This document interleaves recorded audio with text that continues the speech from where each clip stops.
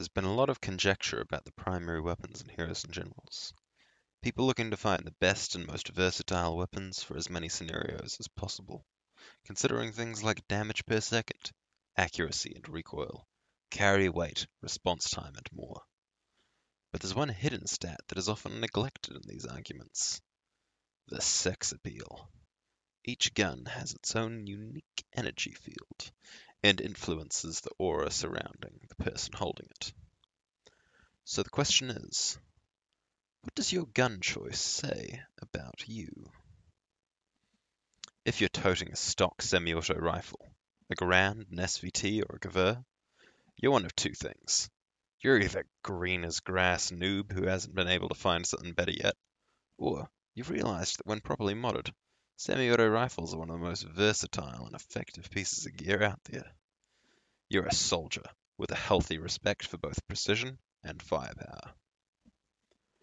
Bolt actions are another weapon class with two main stereotypes. On the one hand, you have the vast majority, the frisky one-night stands.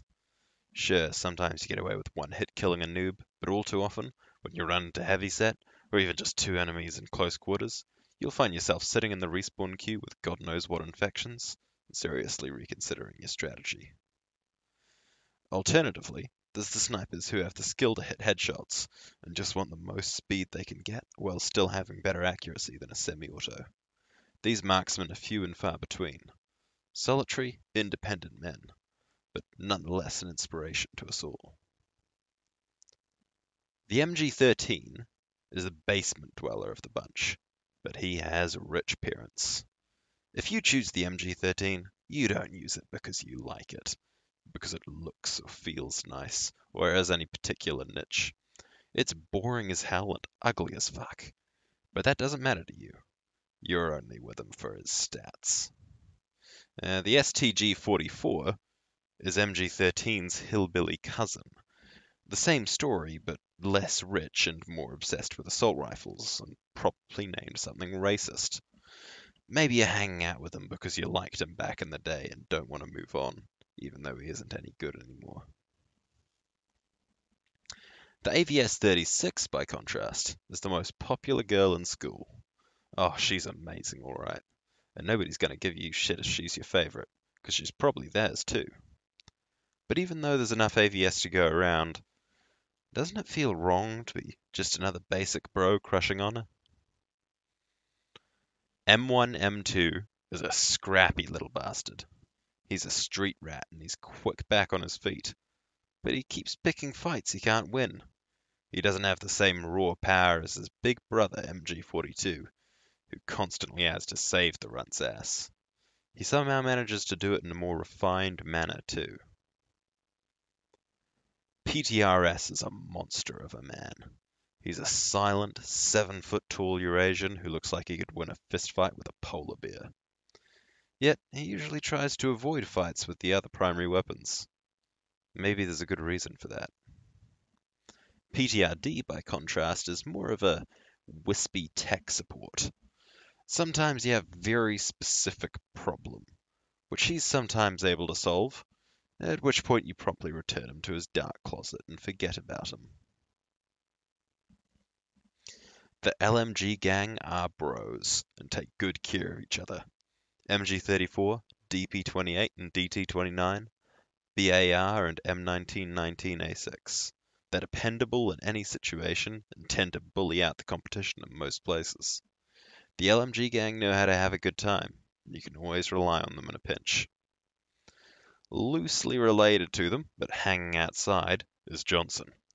Johnson's short, red, angry, and doesn't like criticism, but he has one hell of a right hook. His tantrums only last for about 2 seconds tops, at which point he tends to get thrown out the pub. Maxim Tokarev, or as he likes to call himself, Maximum Tokarev, will not shut up about his enormous magazine. I mean, credit where credit's due, he certainly lasts a while, but is it worth it going for twice as long if you're only enjoying it half as much? Somewhere miles away are the various sidearms. Someone like Corrigan TK is something of a childhood sweetheart. Maybe you overlooked her earlier, thought she wasn't interesting or powerful enough for a man like you, but when everyone else has deserted you, your pistol is the one who's always by your side. The SMG gang, including PPS, Tommy, MP40, and PPSH, are thick as thieves, but in recent years, I've seen them lose a lot of territory. The LMG gang always seem to be pushing them out of their old turf, and the little guys struggle to stand up to them in a head-on fight. But they have one thing on their side: speed. They make up for their lack of weight by being quick on the draw, quick to pounce on opportunity, and quick to scarper when the fuzz shows up. Meanwhile, their little brothers, the PPD, M3, and MP34, are stuck at home and it's past their bedtime. They want to join in, but they don't have a hope in hell of keeping up with the big kids. And maybe that's for the best. Oh, and the FG42 is the second coming of Christ. This is not a joke, it's an undeniable fact. Hope you guys enjoyed this humorous take on the weapons and heroes and generals. If you did, make sure to leave a like so I know you're enjoying the content. Stick around, subscribe to see more when it comes out. Leave a comment letting me know your favorite gun, or what kinds of videos you'd like to see next. Stay awesome, everybody.